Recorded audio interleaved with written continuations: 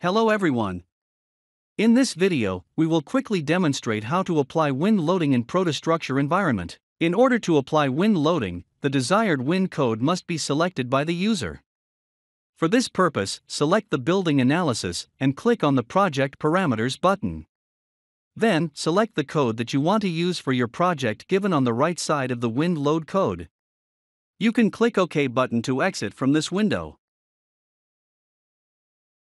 After selecting the wind loading code, you can proceed with the phase of preparing load combinations. To create the relevant combination automatically, you can select the Load Combinations button. Then, mark the wind loading checkbox in the Loading Generator window. You may also define negative load cases using the Define Negative Separate Load Cases option. Let's select the OK button and prepare the combinations regarding the selected code. As seen here, for different wind load cases including torsional moments are given in ASCE 7 code, are created automatically with load case coefficients. Now, we can start to insert relevant parameters by Wind Load Calculator after selecting the Wind and Story Load button.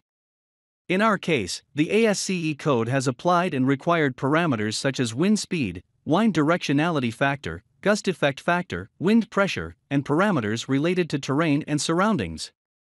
Topographic factor can be inserted manually or can be determined using terrain and surroundings parameters. Then, we can click on the Create Report button to generate the report regarding these parameters.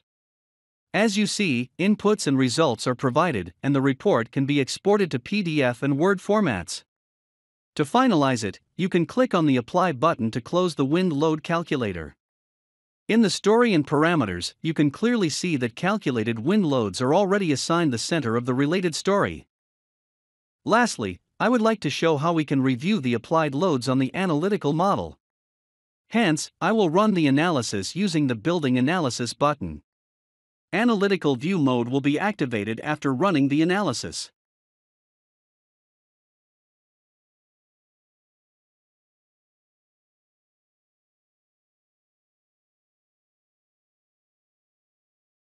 Let's select the load case and click on the Displacements button to see the deformed shape of the building and wind loading forces that are applied in the analytical model after selecting the wind load case. You can also review the torsional moments around Z-axis by selecting WMX and WMY. Thank you for watching, and do not forget to subscribe to Prota YouTube channel to hear about our latest tutorials and videos.